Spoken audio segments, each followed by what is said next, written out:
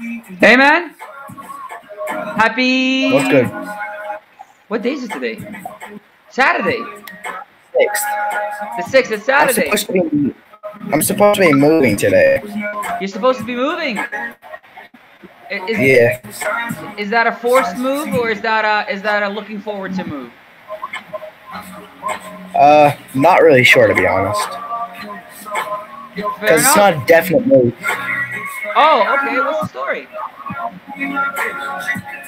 I don't like moving houses. Solo or family? Family. So how come you're not supposed to? Like, what does that mean? He might want to stay there. You never know. How am I depressed? Well, it's okay. So honest is two things. One, I worked out just before this, and it was the longest 44 minutes of my life because I'm doing like sit-ups and stuff, and I'm just like, I hate this. I want to quit. And then it's like side crunch. My neck hurts so much. So it was a combination of that,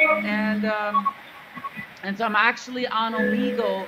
I'm here just to listen to people who are not feeling the best, maybe, especially with this whole coronavirus thing. I feel like people need more. I don't know if you can see on my shirt, but people need more belong now more than ever, because that's what I've struggled with my whole life.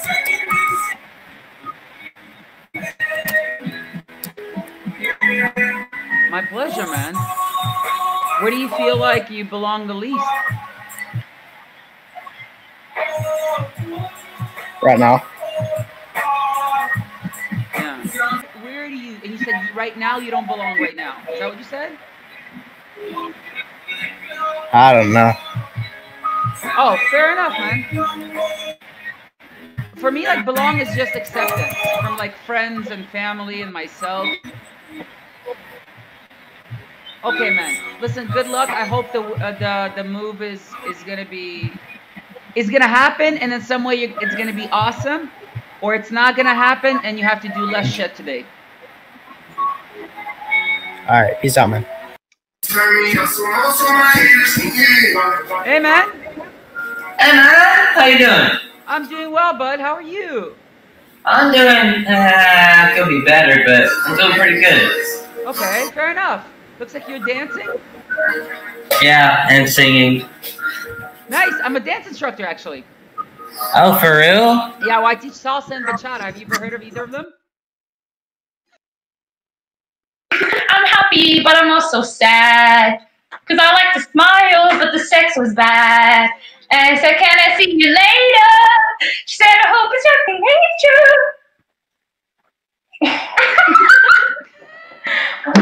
How's it going? Happy Monday. Oh, shit. Hi. I like him. Awesome. I'm on. You sound like you'd be a YouTuber. I feel like a YouTuber? You look like a YouTuber. You sound like a YouTuber. That's amazing. How do YouTubers look like? Like you. Hi, what's up, guys? Hold up, I'm getting a phone. Awesome. It's my mother. It's my mother. Shh. I'll be quiet. Okay.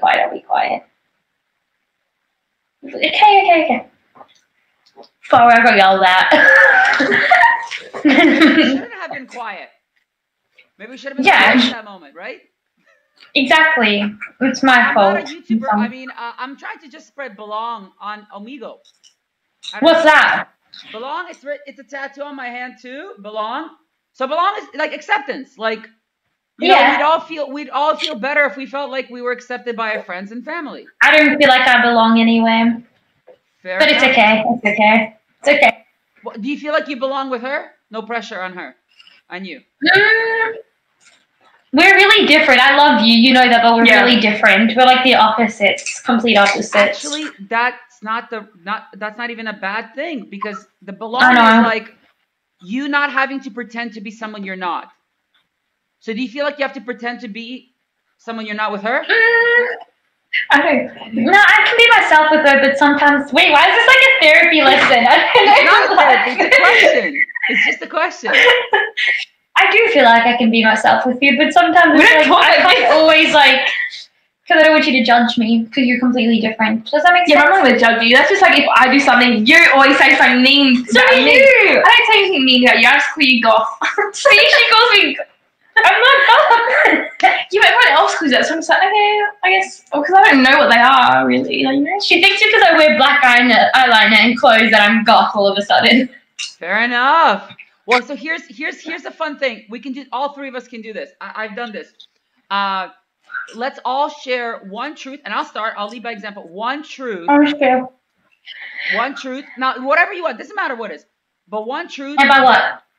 About yourself that most people don't know, including your friends. So I'll share. I mean, obviously, there's nothing you know about me. You know much about me. Okay, go. All You right. go first. So, I mean, okay. 2 weeks ago, I discovered I have ADHD, and it's discovered late in my life. And Aww. so my whole life, I've been struggling. I didn't know that was the problem. I thought I was lazy and unmotivated and just not focused. And 2 weeks ago, I found out since I was like 13, probably 12, that I've been struggling with it. And it's been the best gift ever because now I can. Because I guess now you know, like. Yeah. Like, you know that. And stop blaming myself that I'm slow or I'm stupid or why am I just, if I could just stick with one thing, then my life would be better. Where it's like, no, my brain has a special trait. My brain doesn't work the same way. And I have to embrace that and try to use that as a superpower. So that's 2 weeks ago I just discovered that about myself. I'm happy for you. And here's the hardest part, and thank you. I told my mom 2 weeks ago. And she's still, and it's all love, but she has a hard time coming accepting it. Like, yeah. Because she's worried. She's like, I don't want you to put labels on yourself. I don't want you to be depressed. I don't want you to make this a whole thing about you.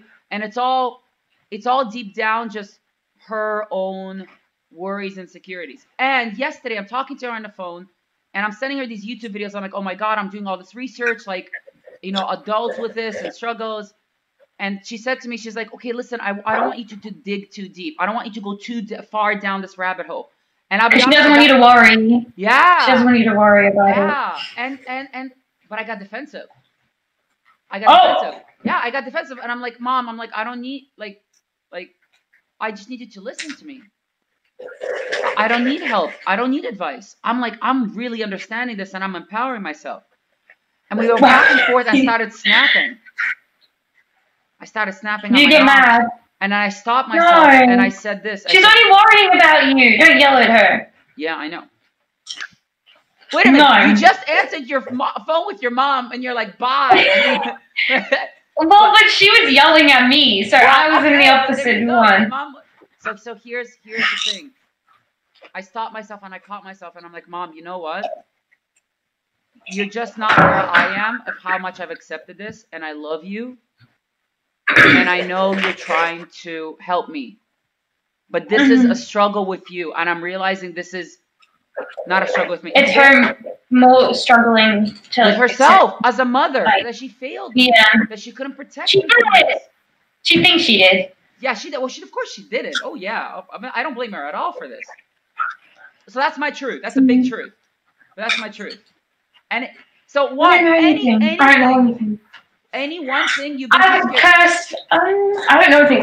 She knows a lot of me though, but like I feel like I'm bi. She knows I'm bi, but since I've came out, I feel like you get scared to like even talk about it or anything because I feel like she gets really awkward if I bring it up or anything. She like, or like I can't give her a hug, she'll push me away. No, yes, you do that. I don't think you notice, but you do it. I will never ever try anything with you, Kiara. You are a friend. But she gets pretty nervous around me sometimes, and I see it. Yeah. And then it makes me feel awkward, yeah. Oh. Wow, I've never wanted to tell you that. I don't know anything. Come on, your turn. Tell me anything. We're waiting. Red thing. Come on. We won't judge you. Well, it's not like about me, though. Okay, it's fine. Yeah. So, like, the other day, we're having, like, a dinner and that.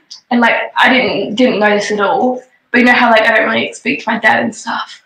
But yeah, like I found out like he did like all this stuff because of it, and like yeah, I found out. Yeah. I love you. Thanks for that. My We can talk about pleasure. this more after. I'll- Have a good rest of your day. I feel you do. I'm about to head out. I want to share something really, really beautiful with you. What you just experienced.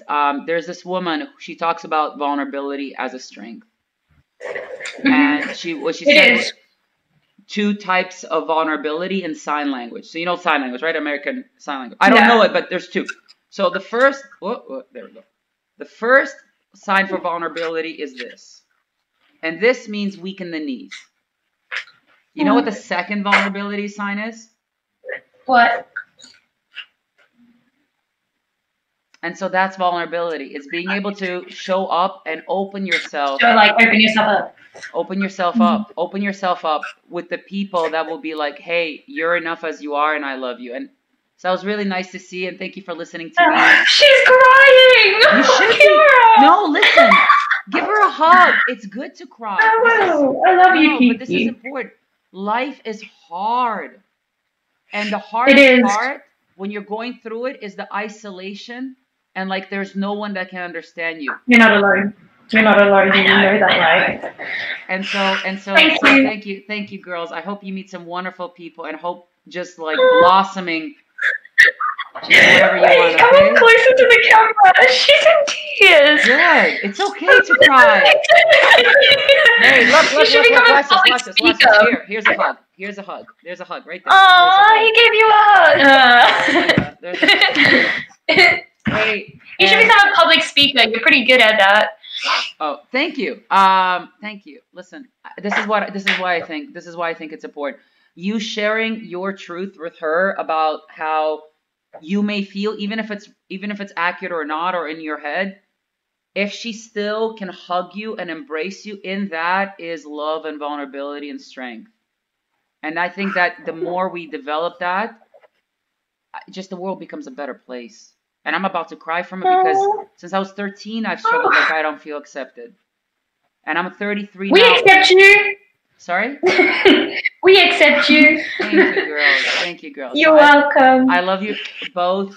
Good luck. You both have beautiful journeys. And thank you. He's so sweet. Have a great night, okay, girls? Thank you. Bye. Bye.